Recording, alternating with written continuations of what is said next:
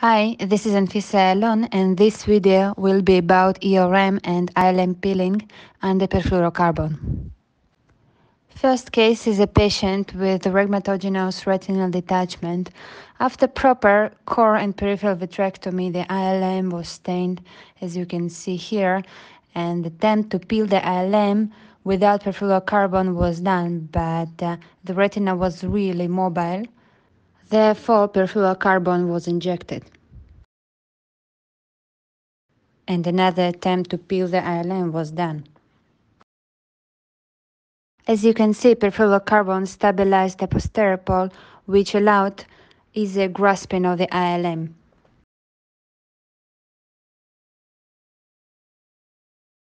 The second case is complicated rheumatogenic retinal detachment associated with the macular hole and ERM. Full core and peripheral vitrectomy with indentation were done, especially in the area of peripheral tear, to remove any traction on the retina. Then ERM and ILM were stained with dual peel dye.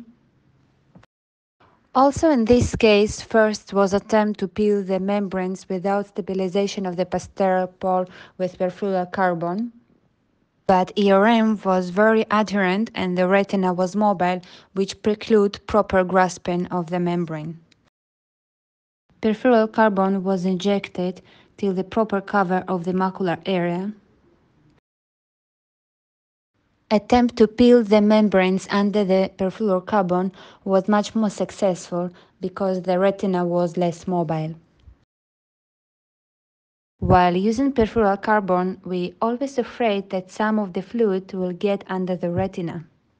But once all the tractions on the retina were removed, retina flattened well, and you do not pull the retina forward during the peeling, the probability of perfluorocarbon to get under the retina is really low, even in the case of retinal detachment associated with macular hole. We invite you to visit our retinacoach.net website, where you can share the ideas for the next videos and also your surgical techniques and experience.